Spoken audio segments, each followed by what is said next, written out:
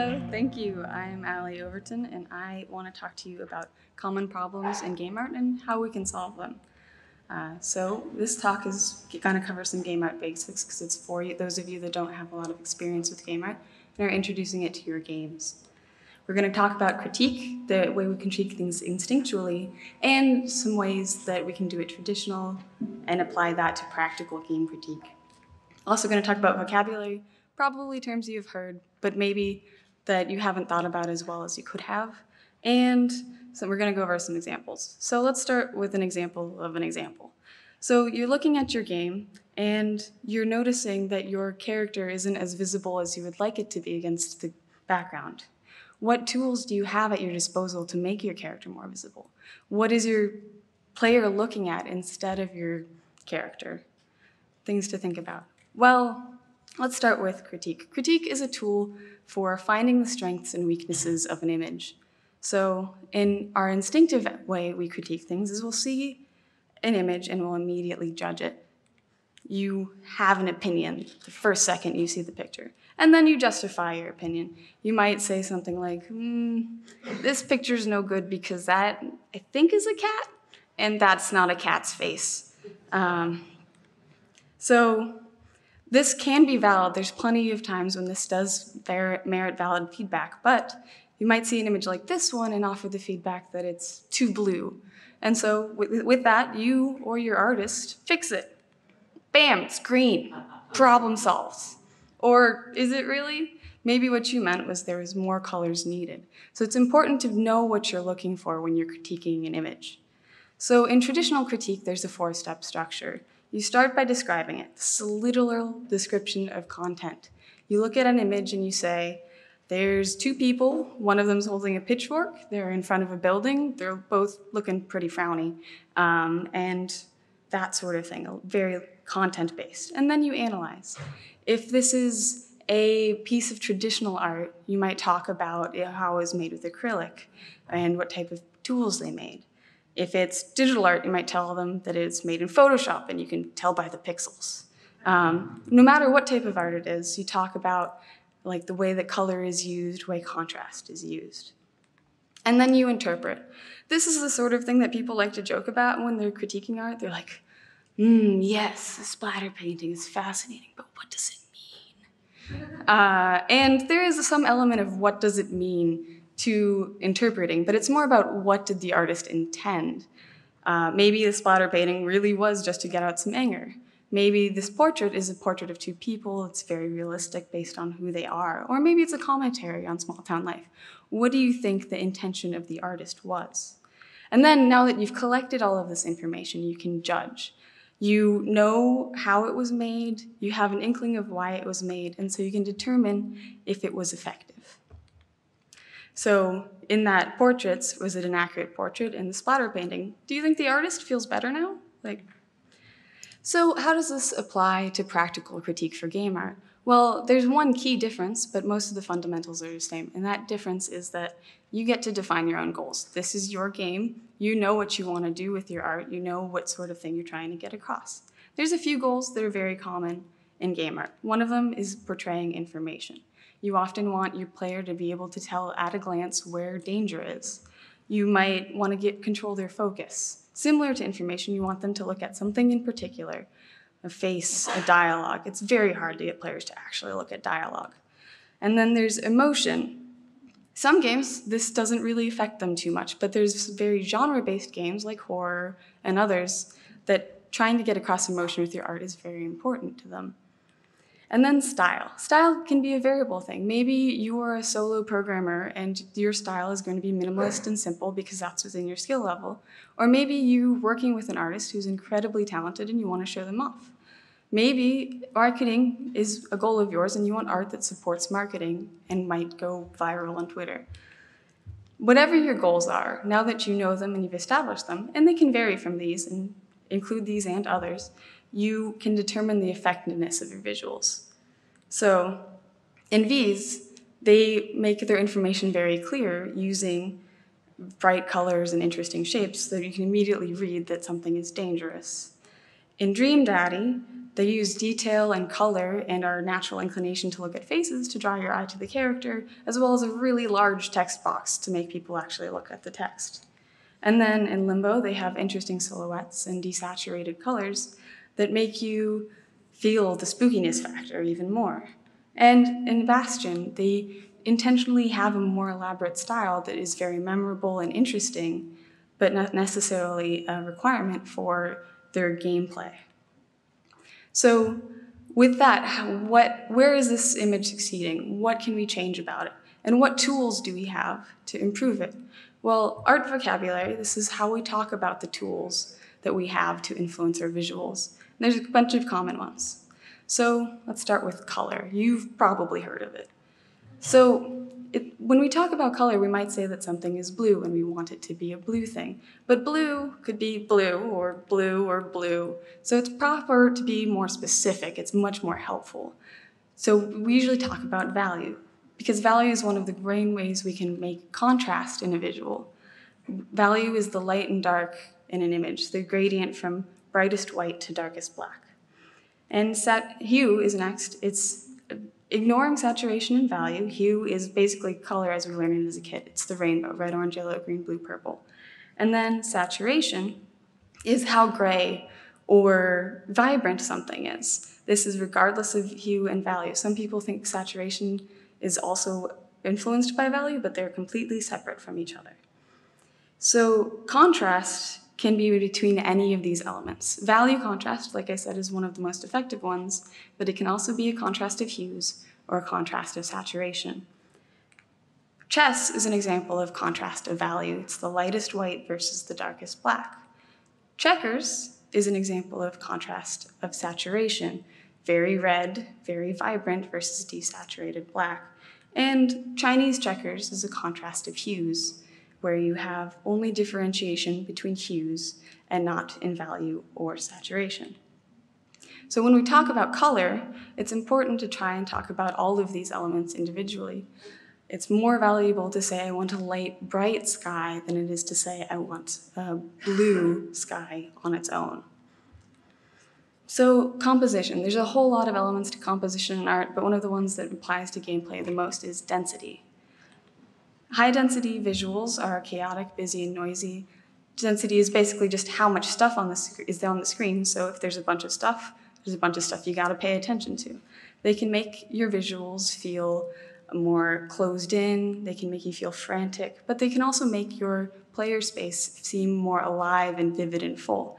And density can be either in the amount of content or in the detail of the content. So in Enter the Gungeon, the amount of content they have, because it's a bullet hell, inherently is a more high-density visual. They try to lower the density of the visuals in the background to make it more clear. In Bastion, they actually increase the density of the visuals to make it a more full and immersive environment, to add more detail to the art style. Low density is the opposite. It's open, it's minimal, it's airy, it's easy to follow your eye through the space and see things clearly. It can also have the risk of looking unfinished or unpolished, especially if you're doing a very minimal game. Thomas Was Alone is a very minimal game that avoids this problem because it uses texture and lighting to fill in the lack of density that the gameplay offers. On the other hand, the Mortician's Tale is fairly dense in terms of interactability on the screen, whereas it's lower in detail, which allows you to see what's going on more clearly. And then there's style. Style, we often talk about stylized versus realistic. But we also end up talking about cartoony. And cartoony is a bit of a trap word. It means a lot of different things to a lot of different people, so it's important to be more specific, break things down into their elements. So talking about color again, you might have very saturated colors, and these are really good for giving moods in a scene. The Long Dark offers a much more of a wondrous feeling for its colors, whereas games that have more realistic colors give you a more sense of weight to your choices and your actions. You feel like the things that you do in the game should have more real-world repercussion. Line is one of those aspects of cartooniness that you might talk about, but it's a very graphic sort of thing. It helps delineate things from their backgrounds. If you do it in a more realistic game, it's very notable. And if you remove line from a visual that you might say is more stylized, it really emphasizes the mood of a piece, pointing more towards hue and value choices than towards the overall stylization. And then proportion. With funny proportions, you can stylize them to a point where a character's head is as big as his body, and that will make things more cheery and funny. But on the other hand, if you have more realistic proportions in an otherwise stylized style, you end up having more immersion into the mood of that character. You think of them as more of an elaborate, fully fleshed human. And then there's light and shadow. Zelda covers a lot of these through its games. You can have absolutely no delineation of light and shadow, or you can have flat light and shadow, or you can have large gradations of light and shadow. Whatever of these elements, color, line, proportion, light, and shadow, that you use, they can be anything and stylized and realistic. It can be very stylized color with very realistic shadow. You can have line on extremely realistic things, but the most important thing is to be intentional about your choices. Make sure that they all go together and are cohesive. In Pokemon Sun and Moon, the character has a large head and it's about the same size as their torso, and because of the level of stylization throughout the rest of the style, it makes a cohesive piece. But if you have a more realistic game and you have a giant head, it stands out a little bit weird. Now, in Lara Croft's Big Head mode, they did that intentionally, but if you do it on accident, nobody's going to take your game seriously. So that was a lot, but let's talk about some examples. So that example we talked about before, we can pretty quickly tell that it's not a high-density environment, so that's not a factor in controlling the focus. There's no frequency of detail that's distracting us from the player. So we can go to our color things. What in the color spectrum is affecting this? Well, hue, there's a delineation of hue between the character and the background, so that's not the problem. But the real thing is value. If you take away the hues, the saturation, and look at it in grayscale, you can immediately tell that the character doesn't stand out against the background. So it's good to up the values, make the character more of a high contrast focus, and that'll pop out more against the background. Immediately, it's a lot easier to see what's going on and focus on where you want to, where you're on the player. So that's that in value. And if you compare it to the original, it's a lot easier to see what's going on. All right, so in this game, this is the sort of game where you're trying to light up a whole grid of networks. But right now, you can see the lit parts very easily because in the hierarchy of value, they're very bright. They're the only thing that contrasts heavily with the background. But in this sort of game, what matters is not just the lit parts, also the dark parts. It's important to give each piece of information in your games the same level if they matter the same amount.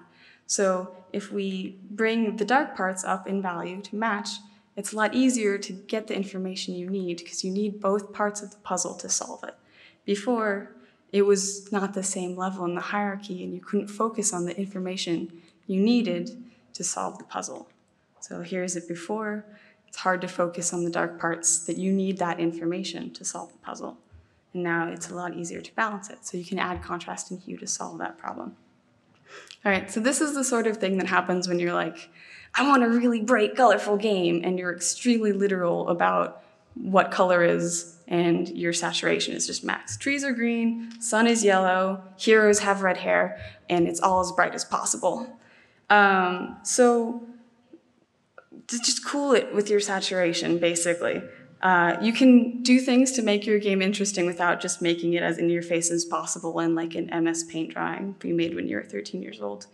So if you calm down your saturation, you can make more interesting, less literal color choices. Hey, tree trunk can be purple, whatever. It's more interesting and less literal, and it catches the eye as much, but it's not quite as painful. And if you still want to go even further, you can be even less literal, stylize your colors even more, and do something a little weird, and people will find that very memorable, but not painful. And then so you can have something that people like at the end of the day. So visual clarity. This can happen when you're trying to reuse assets, especially to minimize the amount of art labor you're doing. Like you get something from the asset store and you just recolor it. You have a green ally and a red enemy, but if you're colorblind, these enemies look basically the same to you. And there's ways to work around that. Like value, contrast, works for everybody. If you make adjustments to help with people with visual impairments, it helps everybody delineate things better, not just people who are visually impaired. So other options are to see, you can immediately tell that it's more different for everyone. Other options are to include symbology, not just in character design or faces, but if you have a particle effect that's red when it's good and green when it's bad, add some sort of symbol like stars or angry X's to delineate symbolically what's good or bad so that everyone can tell what's going on more easily.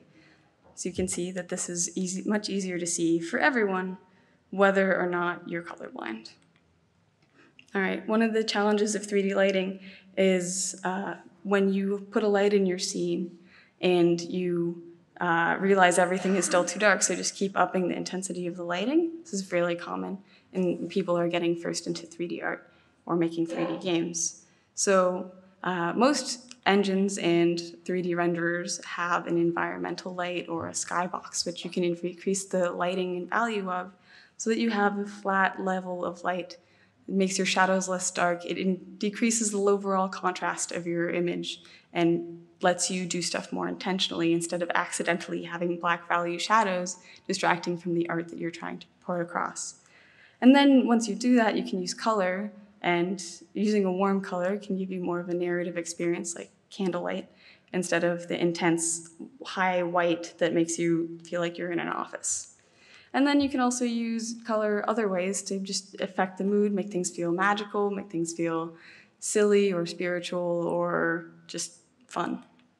So this is it before, and this is it once you try to do lighting more intentionally, instead of just trying to light it enough that everyone can see. And some fancy backgrounds. So you have a game, you put a fancy background in it, and now nobody can stop looking at the background and they're not paying attention to your player anymore. So if it's another thing where there's value contrast problems, there's more value contrast in the background than there is in the player. This is also a density thing. There's a high density background and a low density player, but that's also a type of contrast. A contrast of densities can also be valuable. So that's not the worst part. The worst part is the value contrast being more interesting in the background. So if we drop down the value contrast, make it more of a mid-tone, the player comes out. But it's also good for the player itself to be more high contrast because you want to be able to do a lot of things with your backgrounds. You want them to be able to be diverse. If you make a high contrast player, it can be more intentionally put against a low contrast background, and you can have a wide variety of low contrast backgrounds. You can also solve this problem by having a light player against a dark background, but that gives you less options for the diversity of your backgrounds. You can also do a dark player against a light background, but that leads you to end up making the same choices in your environment art for the rest of your gameplay. So that's what it was like originally, and this is our revision. You can immediately see that the player is a lot easier to pick out against the content. All right, too cute is a thing that happens a lot in art. People have a lot of opinions about what level of cuteness they want in their games, and there's a lot of elements to cuteness that is kind of vague and confusing. One immediately obvious one about this one is that it's a very saturated green zombie against a spooky background. So if we drop down the saturation, immediately the mood, the style that you're going for comes across more effectively. But there's also the other elements of stylization we talked about, one of which was proportion. Big things like weird proportions, big heads, big eyes, make things feel a lot more cute very quickly. So if we shake down the head, more creepy. And we can also shrink down the eyes once again. So you have your green guy who's not the creepiest he could be, and then you desaturate him, adjust his proportions, and he gets a lot creepier very fast. Less cute. All right, so there is a lot going on here, and that's pretty typical for game visuals. Like you trying to get a bunch of stuff in, maybe it's not as cohesive as you planned, maybe you didn't make a plan from the beginning, and you're kind of overwhelmed. So the thing to do, I think, first is take away the gameplay aspect and focus on your backgrounds. Just like before, this is a very high density background with a lot of value contrast. If we lower the value contrast, you can immediately put more stuff in the foreground that will pop out more. You can see this with the spider web. But the spider web also doesn't need to be a high contrast item. It informs the gameplay and it's an interesting storytelling element, but it's not important to the gameplay. So you can reduce that as well. And now when you put things back on the screen, it's a lot easier to see what's going on and understand what's happening. So now that we've resolved the background problems, let's look at the characters. There's actually a lot of good stuff happening with some of the characters in this. Each of the butterflies has a unique pattern and a unique color, so no matter what color impairment you might have, you can still tell based on the pattern that they're different, and they have hue separation for each player to recognize them as well. But now that we've adjusted the background to more of a medium tone, the spider is a lot harder to see and pick out. So we want to do a value adjustment on that spider so that it pops out. Make it darker, you can see it a lot better. And we also made the eyes a different hue. The hue contrast between the spider's eyes and the environment is now greater, so you can pick that out. And in games that are static, where you have static elements, you can also do something like put a light in the background to increase the contrast. It's harder to do in open world games, but if you have a 2D game, it's something that you can use. All right, so if we bring back our bullets, like I said earlier, bullet hells have a sort of inherent density challenge. So we need to do what we can to make it clearer. So these bullets have a delineation strategy that's super common in the memes the kids do, which is you have a white object in a black outline or a dark outline. It's purple in this case. But now that we've changed the values of the image, now we have darker values. We don't need a dark value around a white object because the white object is already brightest. It confuses things like the hitbox and where things would land if you were playing. So it's better to make things bright. You can see where the bounds of the bullets are a lot easier and figure out what's going on more easily. And you can have a color association between the bullets that the boss produces and the boss itself. If we go to the player bullets, it's a lot easier to delineate the bullets from each other now already because the yellow is very different from what they are looking like. But we'd like to give the player as much information as we can, so why don't we color the bullets to match the player? More information is always good. We want the players to know what's going on. And then we want to delineate the bullets differently between the players and the boss even more. And you can do shape for that, just like I talked about when I talked about color blindness. But you might want to reserve unique shapes for special weapons or power-ups, so you can just use size to tell the player that a bullet is friendly or an enemy. If it's a small bullet, it's a friendly bullet. And that makes it a lot easier to see what's going on. There's less visual density, there's more open space between things, and you can figure out what's happening a lot more easily. So this is what it looked like before, and this is what it looks like now. So we talked about critique, how we do it instinctively, and a good way to think about it for actual game development. We talked about color and composition and style, and how those affect our game visuals. And we applied it, so hopefully you can now apply these to your own game visuals, but every game is different. These solutions that I've used are optional solutions. You can use a lot of different strategies with the elements I've talked about to solve gameplay problems and solve your goals for your games and figure out what suits your game best. Thank you. I'm Allie. You can... I'm going to tell them about the question. Thank you, Ali. If you have a question for Ali, please come to the mic in the middle of the aisle there. I will get things started myself. This is awesome stuff and a lot of info. How do you communicate this stuff when you're working with other, within teams? If someone gives you that, it's too blue or something like that, do you give them a whole, half an hour type talk, or you just give them a small piece of this? Well, I'm hoping I can just link them to my talk in the future. Yeah. But usually you try to ask questions back. So if somebody's like, it's too blue, you just ask, do you mean it's too saturated? Do you mean you want it to be a different color? And just try to use the knowledge that you have to ask them and lead them to the correct solution. Any questions?